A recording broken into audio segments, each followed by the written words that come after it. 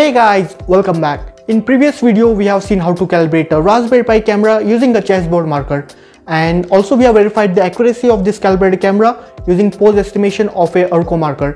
And now we are going to move ahead with getting into more details with ARUCO marker. And in this video we are going to see exactly what ARUCO markers are, how they are generated, decoded, and some different ARUCO dictionaries. And then we'll write a Python or C++ code and see how to use them along with OpenCV for different robotic applications. And few examples of these applications are BVLOS system, that is beyond visual line of sight drone applications, in which the applications are like logistic delivery, food delivery, medical, and etc. So we can achieve centimeter level of precision while the auto landing of the aircraft, which is beyond our sight, or what we can say beyond line of sight, without the requirement of RTK GPS. And one more example is indoor autonomous navigation of ground robots or aerial robots in the GPS denied situations. So we'll see the full-fledged demonstration of these applications in upcoming videos. So let's get started. Let's move towards the basics of ARUCO markers. So ARUCO stands for Augmented Reality University of Cordoba, developed in 2014. An ARUCO marker is a synthetic square marker which is an internal binary matrix which is enclosed within a white black color border with a unique identifier. This unique identifier can be called as, or you can say it as, the index ID of that particular ARUCO marker. And here you can see different ARUCO markers with different ARUCO dictionaries and different index IDs. And this internal binary matrix is used for the representation or getting the identification of a particular ARUCO marker. Now consider this ARUCO marker from the original ARUCO dictionary, which has a strong black border for easier identification. So this is the black border, and this black border is used for the identification, and it is classified into 7x7 grid. So it has rows and columns, and the blocks are of equal dimensions, and as we remove this black border, it will get converted to a 5x5 grid. So here we have the black border, and if we remove that black border, it will get converted to this 5x5, that is 1, 2, 3, 4 and 5. For getting index ID of the marker with a 5x5 grid, it consists of parity bits, which is used for error correction techniques, and data bits to get index IDs. Column 2 and column 4 are data bits, and remaining blocks are parity bits. Black represents 0 and white represents 1. So now we can convert this binary data into decimal to obtain the ARUCO marker index ID. So this is just for illustration or the traditional method. This conversion takes place into OpenCV. So this is just for reference. So this is the mathematical structure for converting a binary data into decimal. So it starts from like 0 0 0 1 0 0. So it starts from this column 2 to column 4, that is 0 0 0 1 0 0 0 0 0 1. So here it is calculated, and the index ID is 65. So now let's move towards the generation, how ARUCO markers are generated and how they are detected. In order to generate a ARUCO marker and then print it on a paper and use it for different applications, there are two ways in which you can do that. The first thing is using this generate image marker function, and the second method is using this ARUCO marker generator. So this is open source and free ARUCO marker generator. Here we just have to mention the ARUCO marker dictionary that we are planning to use, that is 4x4, 5x5, 6x6, and this original ARUCO marker dictionary is a 7x7 dictionary, and it has around 1000 maximum number of index IDs, means it can support. And the second thing here is marker ID. So here I can change this marker ID depending on what I want to use, like 30, 29, 12 or anything, and the marker size in mm. So it depends on the paper that you're using. So if I want to print it bigger, so I'll put it here like 200. So the size of the marker will change according to that.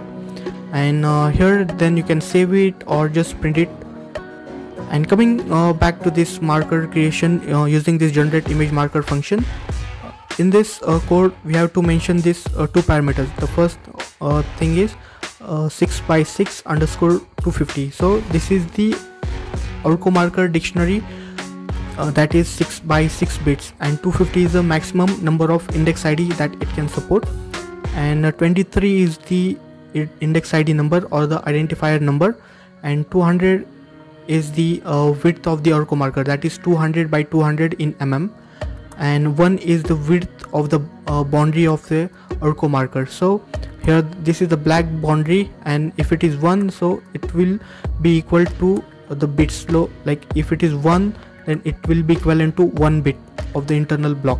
If it is 2, then it will be more thicker and twice the bit, like it will be like 2 bits.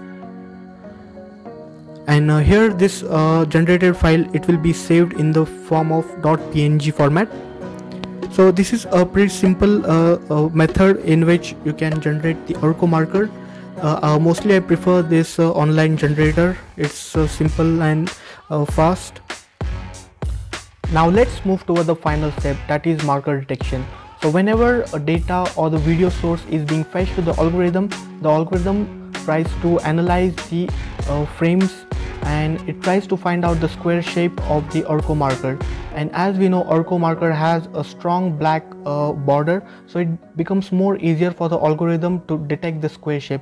And once the shape is being confirmed, the algorithm goes to the internal binary matrix where we have the data bit and the parity bit. So data bit will give the ID of the marker, and the parity bit will provide information if any error correction technique has to be applied. And here we have the workflow or the process for detecting ARUCO markers. The first thing is input image. So in our case we are using a Raspberry Pi, so the input source will be the video. So the frames of the video will be analyzed by the algorithm. And the second step is appropriate ARUCO dictionary. So here we have to be very specific while using the specific ARUCO dictionary.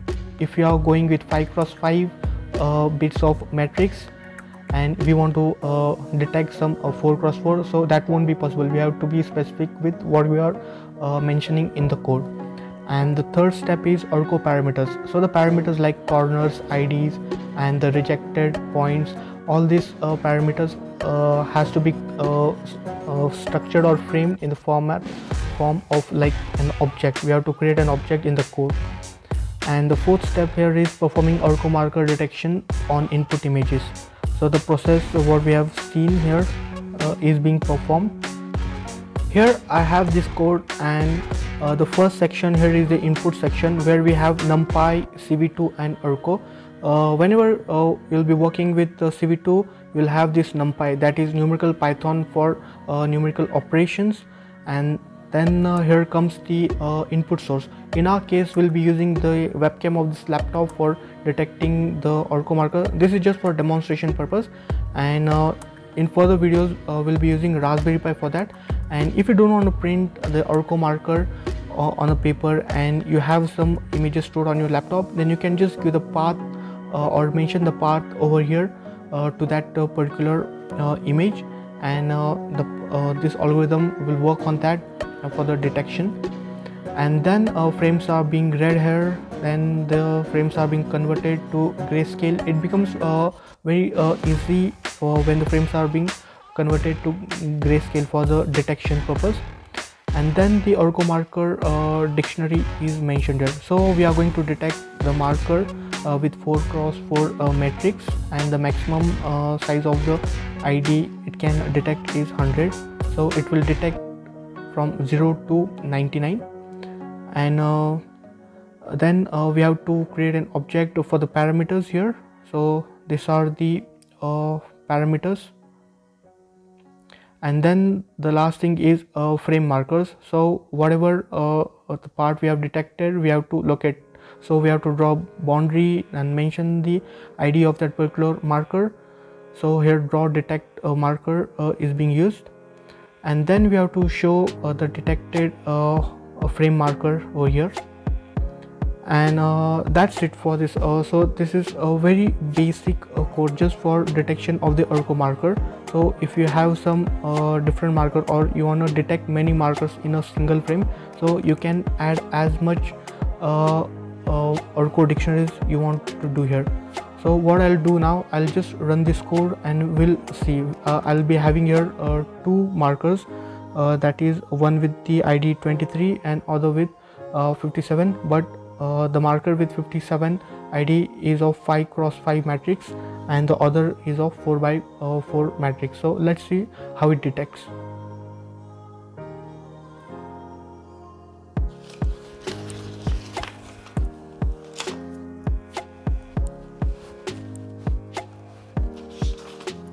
Okay. So this is a 5x5 matrix of ARUCO marker, and you can see it's not detecting. And here we have the ARUCO marker with index ID 23 and it's detecting. So it can detect as many markers it can spot in this frame. So this is the simple demonstration on how this detection techniques can be carried out. You can just try out this code and try to use this code with some application. And that's all for this video, and in the next video we are going to see how to use these ARUCO markers for precision landing. So we'll use the drone and these ARUCO markers and make the drone land with centimeter level of precision on these ARUCO markers.